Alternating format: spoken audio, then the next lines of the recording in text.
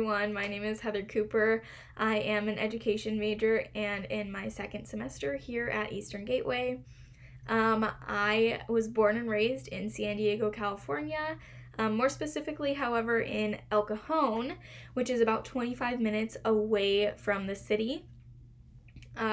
Still super close to the city and still about 30 minutes away from the beach, but I'm also about 30 to 40 minutes away from the mountains and about an hour away from the desert, which was really cool growing up as I was thrown into a ton of different sports, which all took place in a different kind of terrain.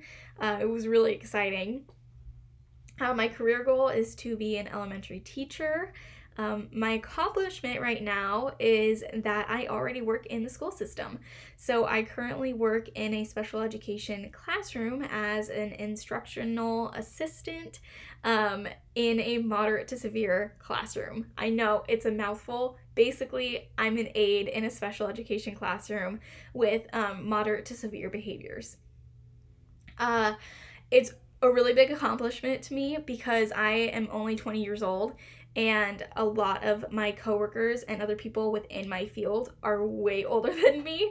So it's really cool to be within it already and getting to see a different aspect of education that I didn't think I was ever going to go into. And I am right now in a place where I don't know if I'm going to go into elementary education, which is general education, or special education. So I have some things to figure out, but either way, I'm going into education.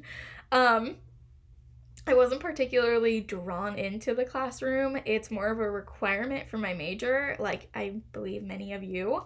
However, I do think it is going to help me a lot going into my career because essentially I am speaking publicly every day to tiny humans.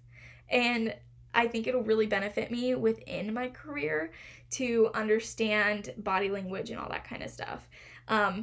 Going further into that, my class goals are keeping my audience's attention and using my voice, my gestures, my body language, my eye contact effectively to do so.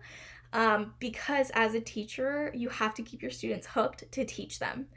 And if they're not, then they're not really going to learn anything. So that is my speech. It's really cool getting to see all of you through video, and I am really excited to see all of you through video. I hope that you are all doing well, and I wish you all luck.